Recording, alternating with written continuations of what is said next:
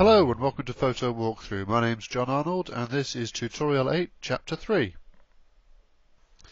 Before I get started, I just wanted to mention something that some of you might not know.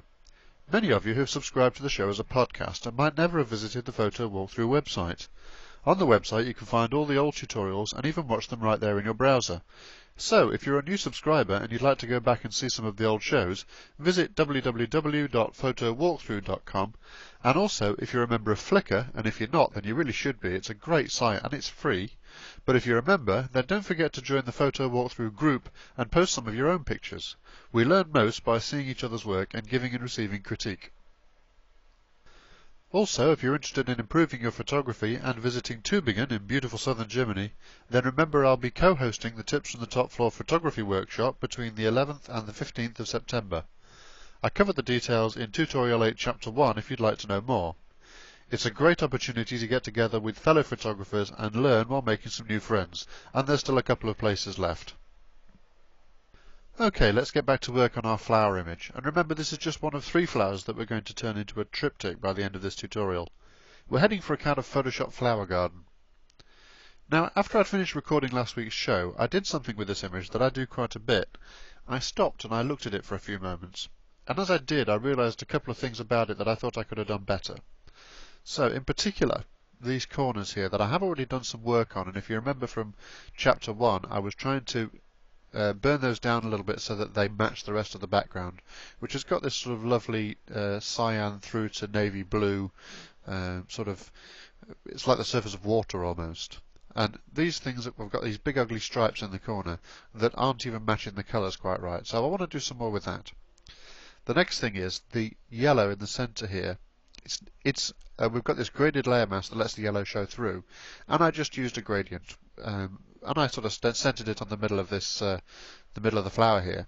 But it's because the petals are all on even lengths, the yellow doesn't extend down the petals here on the left as much as it does on the right. So I'm going to even that up a little bit.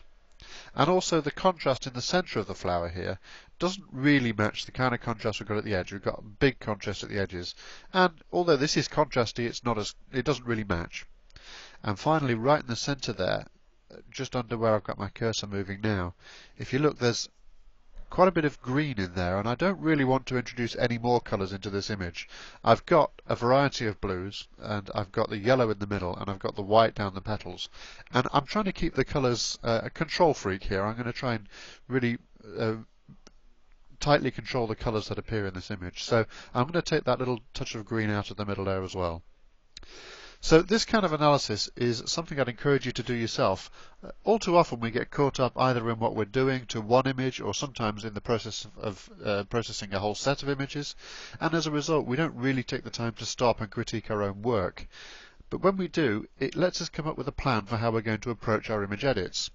And in particular, I find that when I'm working on a set of images, it's useful to spend a lot of time on one of the first ones, trying things out, developing a plan, and then use that plan on the rest of the set. The time you spend up front in that way can save you a lot of time later and often gives you wonderful consistency to the rest of the group. So let's set about making those edits. First of all, these stripes in the corners. Now, let me press Tab to bring my palettes back, and we've got a ready-made darkening layer here that I could use to darken that down a little bit more. So I'm just going to go back to the darkening layer that we've already got. I'm going to click on the layer mask so that the layer mask is what I'm drawing on. And then with my brush tool, I'm going to remember the darken layer. This is a curves layer set to multiply. So that's going to be, if I just turn that layer on and off, you can see that's darkening the tips of the flowers. That's where we left that layer. But what that's doing is that curves layer on multiply is darkening everywhere that it's got white on the layer mask. So I'm going to paint white on the layer mask to reveal a little more of that darkening. And as usual, just setting my brush size to about the size of the edit I want to make. And I'm just painting white on the layer mask there, and I'm pressing lightly on the graphics tablet, just to sort of blend it in. And as you can see, that's taking away that slightly ugly looking stripe that we had. And I think that's probably all I need to do. It's looking a lot better now. Just try and break the shape of the stripe a little bit. Maybe do the same in that corner. I'm going for a sort of a, if nothing else, the background needs to not distract from the rest of the image, but I'm going for a sort of a surface of water ripply feel about the whole thing. So, and the lovely thing about this is it's totally different than the way I did it the first time as well. It's one of those kinds of edits that you can never get to look the same way twice. I kind of like that. It's kind of turning photography more into traditional art. And just out of interest, just going back to our original image, all I did there was Alt or Option click on the eyeball next to the background layer. If I turn these layers on, you can see that that first soft light edit I made to try and reduce those background bits, very, very gentle edit really, didn't really do very much to the background. If I now turn on the darken layer, you can see, even on the original version without the gradient map, that's looking a lot more even. And that actually might be a pretty good way to work on this, because there's more colours in there, and it's perhaps a little easier to see where those edits are going. Right, and then if I turn back on, that's my contrast layer, and that's my gradient. And I think that's looking a lot better already. And again, I could spend forever on that, but I'm not going to. The next thing I was going to cover was the uneven yellow on the centre of the flower here. And remember, that yellow is revealed by our gradient map layer, which is the layer that's turning all of our colours, if I turn that layer on and off, changing all of the colours in the image. So all the darker colours are getting mapped to these blues, the mid-range colours are getting mapped to the very high saturation blue, and then the lighter colours are getting mapped to white. So the yellow on the centre of the petals goes white, the darker yellow at the edge of the petals goes saturated blue, and so on. And we've got this layer mask here with the, where we're revealing all around the edge, the white all around the edge, and we're concealing the gradient map in the middle, which allows the yellow to show through. So what I'm going to do, just to expand that, once again I'm going to grab my brush tool, and once again I'm going to grab black, this time because I want to conceal the gradient map, and I'm just going to paint gently on the layer mask with a big fuzzy brush, big fuzzy edge brush. I'm just going to paint out some of that gradient map, and I've got a sort of an even amount of yellow showing through now, and I'm just going to paint gently around the edge of that just to try and blend it in a little bit down the petals, so that the yellow turns to white, turns to blue. Yeah, I think that's looking pretty good. Better off doing lots of little touches with the pen than trying to get the pressure exactly right first time. Right. Now, I've also mentioned the contrast in the centre here. We've got really contrasty edges on these petals, and quite intentionally I want the petals to stand out from the background, almost like they're outlined. But the centre here, as contrasty as it is, it doesn't really quite match. So I'm going to add yet another contrast layer, and this time, normally I would do a contrast layer like this one here, where I do a curves layer, I don't touch the curve, and I just set it to overlay mode. In this case, I'm actually going to use a regular old curves layer, and I am actually going to change the curve. And the reason I'm going to do that is because I want to actually control where the midpoint of my contrast curve is. So if you hold your cursor over the picture while you're in the curves dialog, and you hold down the control key and you click on one of the darker parts of the image, you can see it's created this point on the curve here. And if I click on one of the lighter points of the area I want to edit, it's made another point on the curve, and I can see now that the tones in that area that I want to edit are between here and here on the curve. So if I'm going to do an S curve, I can drag that point up a little and that point down a little, and actually I want to just brighten that centre a little bit more. Now, this is all a subjective edit. This is all very much down to how you think it looks best, and also I tend to deliberately overdo these edits a little bit so that I can back them off on the opacity slider later. So I've just done an S curve where the tones in the centre here are affected. It's made the rest of the flower look terrible, but that's okay because I'm going to mask that out. So I'm going to press OK on that curve, and then I've got my layer mask selected. I've got black as my foreground colour. I'm going to fill the layer mask completely with black, and the way we do that, with black as the foreground colour, I press Alt or Option Delete, and that fills the layer mask with black, which, as you can see, completely conceals the edit. I can turn the layer on and off and there's no change.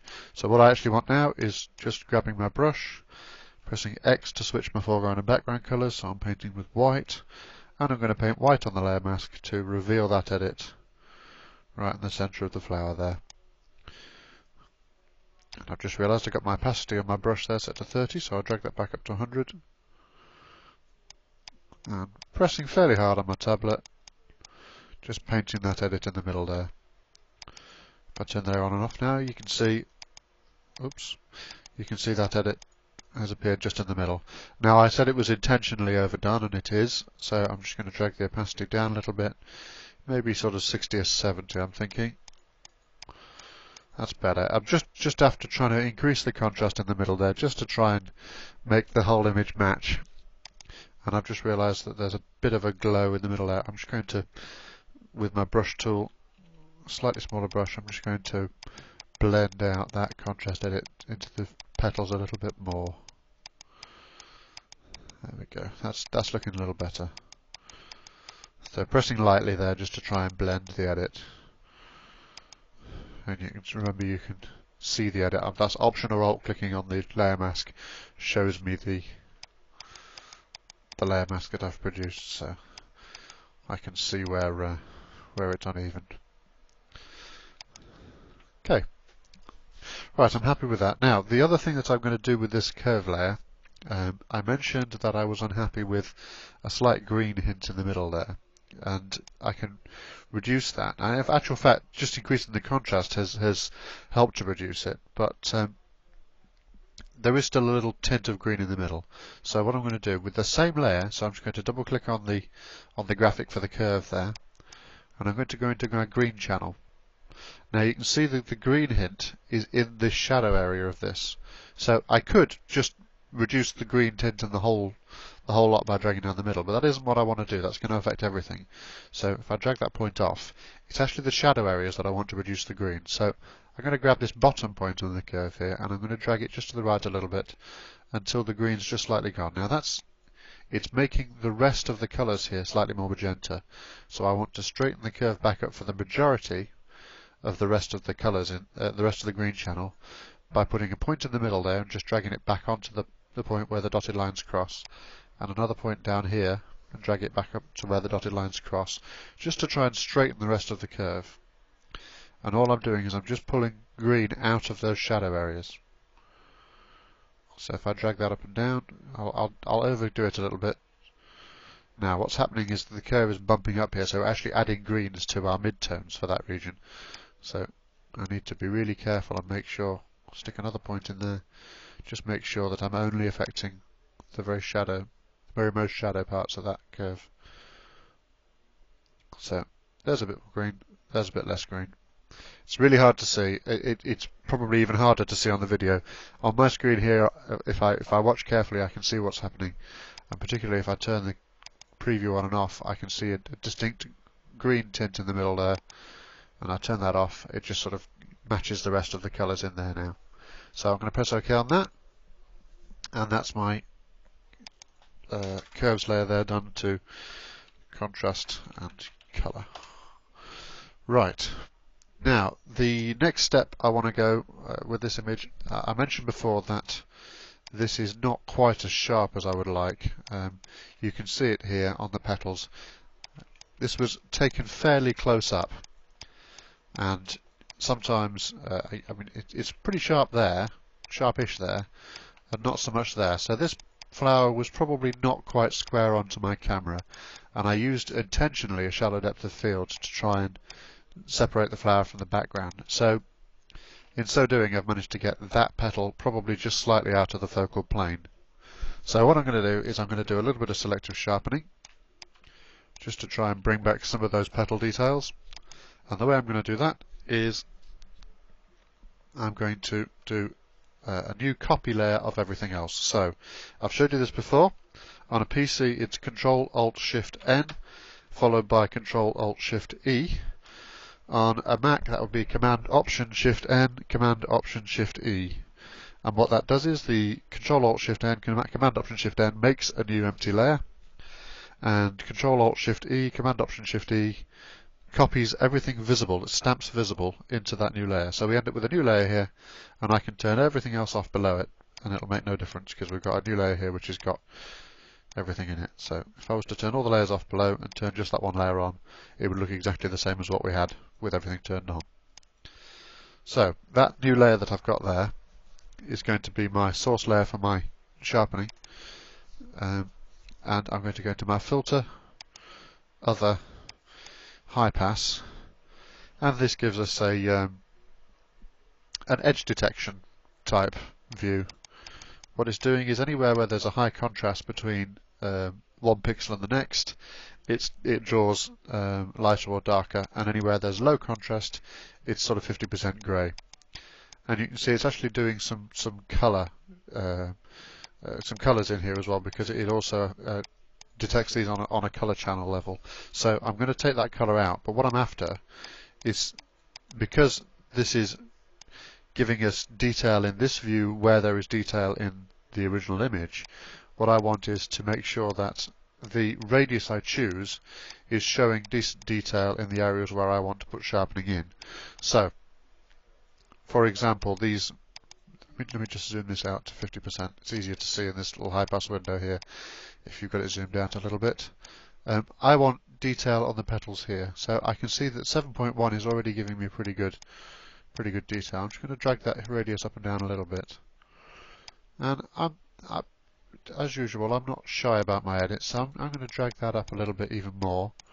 And remember, the nice thing about the way we do selective sharpening, normally you're facing a battle with sharpening between over sharpening some high contrast areas and under sharpening some low detail areas, and what you really want is you really want to bring back detail in those areas where there's not enough detail without over sharpening the areas of the picture where it's already high contrast. And if you use one of the built-in sharpening routines in Photoshop, quite often you're making that balance and you're having to make some compromises. The reason I do the sharpening this way with a high pass filter is that I can paint in where I want the sharpening, and I don't have to paint in the sharpening in those areas where it would otherwise look over sharpened.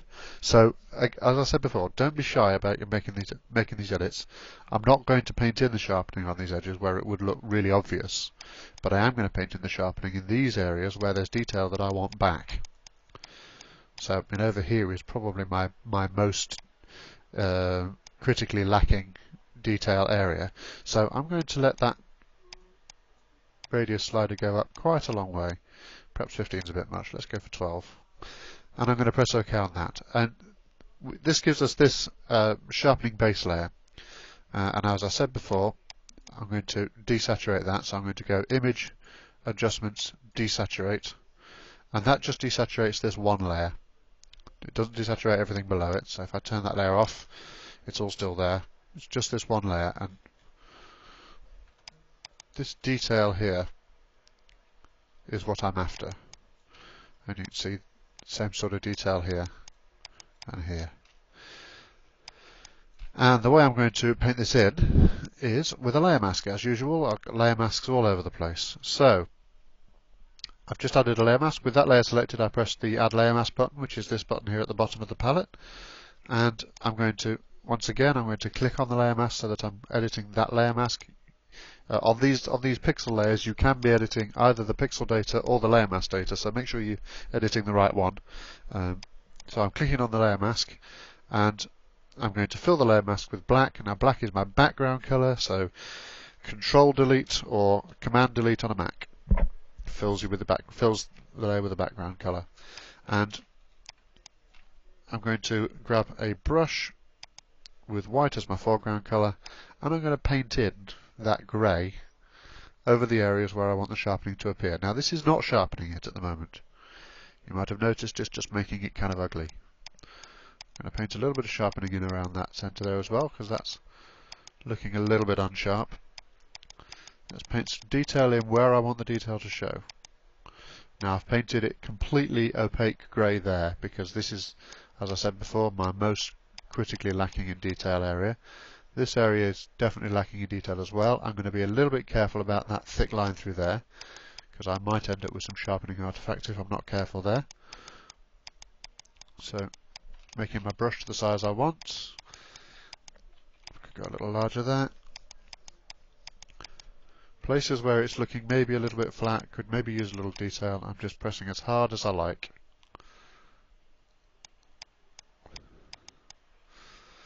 Now, I don't really need much sharpening on this, but I'm just going to maybe put a little bit there, maybe a little bit there. Could use some sharpening there.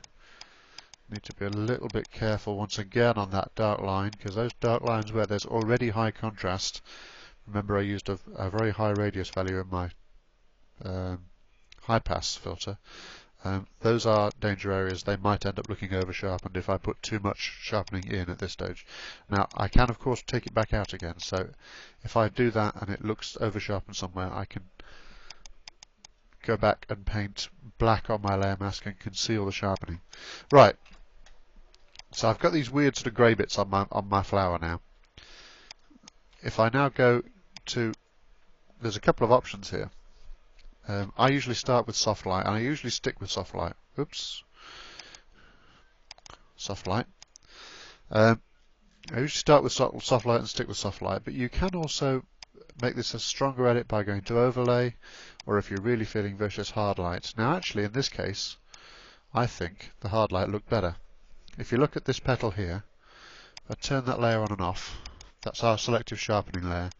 You can see that's actually putting a lot more detail back in on this petal, and that petal is where I was most worried about the detail. So I'm going to stick with hard light, I think. Let's just check that it looks okay everywhere else. I'm just going to, as I drag around, just turning the layer on and off, it looks pretty good there. It looks nice and sharp.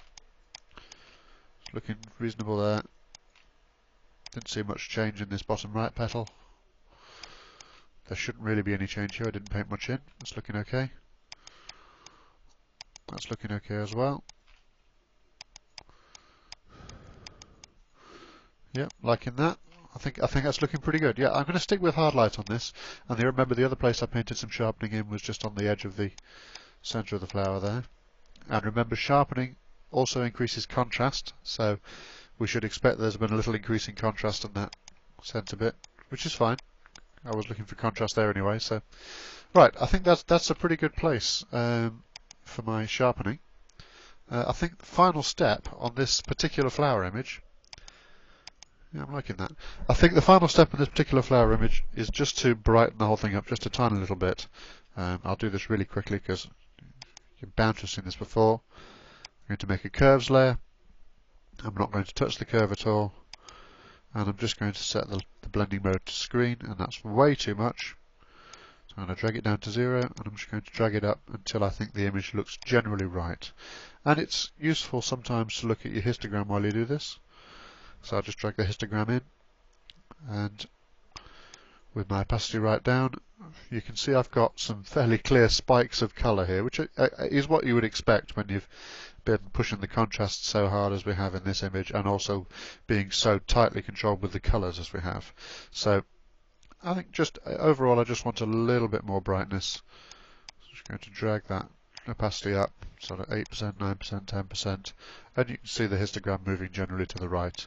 And the main thing I'm looking at here is the centre of the petals. I'm after just, I don't want them pure white, but I want them to look sort of bright. I don't want them to look grey and muddy.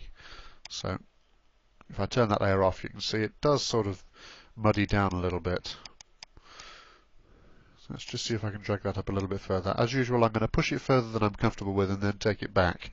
And even at 20%, I still think it looks okay. So let's drag that up to, let's drag it to 40%. And I think it is starting to look just a little overexposed now. So dragging it back down until I think it looks okay. And I think probably about there. So I've ended up sticking at 20%. But I might, if I've dragged up from the bottom, I might have stopped at 10. So it's worth just dragging things past where you think it looks right and then dragging back down again, just to make yourself a little bit braver, and you'll quite often find yourself settling on a higher percentage opacity than you expected and a stronger edit than you expected. Or perhaps that's just a stylistic thing for me, I don't know. Anyway, I'm going to end the show there.